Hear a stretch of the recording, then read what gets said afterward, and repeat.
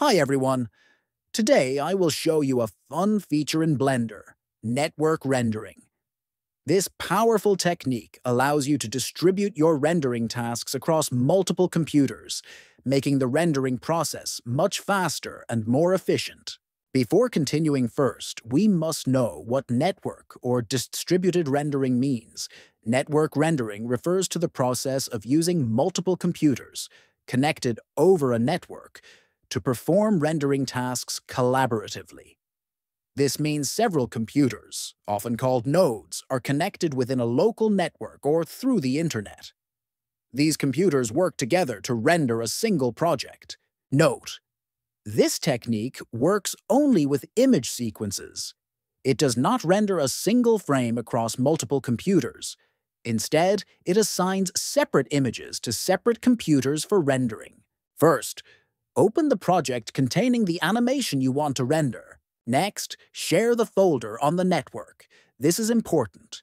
Ensure that the sharing permissions are set to read and write.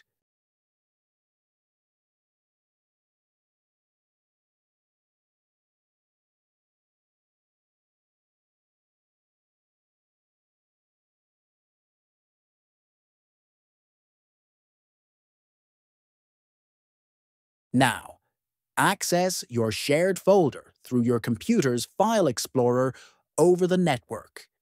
Create a folder where you want to save your image sequence and copy that network path.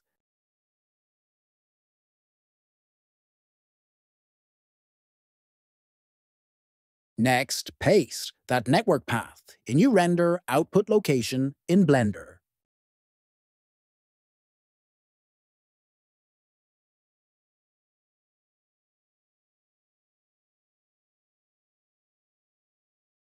Now, make sure that in your image sequence properties, overwrite is unchecked and placeholder is checked in your Blender project. That's it. This is all we need to do in our Blender project. Now save your file and close it. Now, you only need a two-line script. Create a text file using Notepad. For the first line, write CD and add Blender location. This is where my Blender application is installed. It's best if your application is saved in the default location on your computers. Otherwise, you'll have to update this path on every client PC where you run the script, and in the second line, you will add your project file location after writing Blender. But the location should have network path, for example, Blender B, then using backslash and add location with its extension. And in the end, you will add AS. The B in this line is for background, and A is for animation.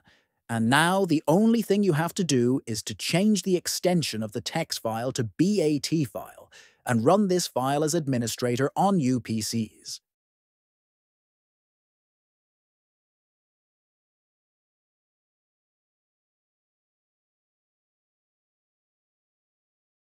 Hope this technique helps you in your future projects. If you like this content, don't forget to like and subscribe.